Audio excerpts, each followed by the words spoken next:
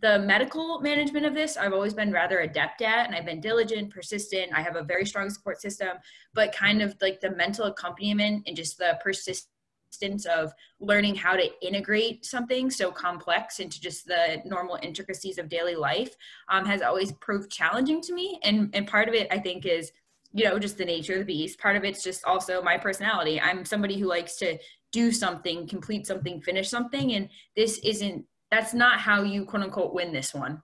So it's just kind of like learning different strategies and being patient with yourself, but kind of like learning how to just manage that, I think, has been helpful for me. And then just figure out how to approach obstacles to overcome them, not necessarily look at it as an obstacle and say it's something I can't get around. So that's how my parents always kind of positioned it for me. I found it to be a challenging thing to elicit in conversation. I found it to be something that wouldn't always be met with a level of understanding that made me comfortable. So as a result, I kind of buried it. And I knew that I had the mental aptitude to manage the medical elements and make it work for any situation I was encountering, even as like a sixth grader, when I went out with my friends on a Friday night at 10 p.m. If I have to crush 2 Reese's cups to keep going, like that's what I did. And I'd call my dad, and my dad would tell me to eat 2 Reese's cups, and I just keep moving. So, that's kind of how I managed it. But I do think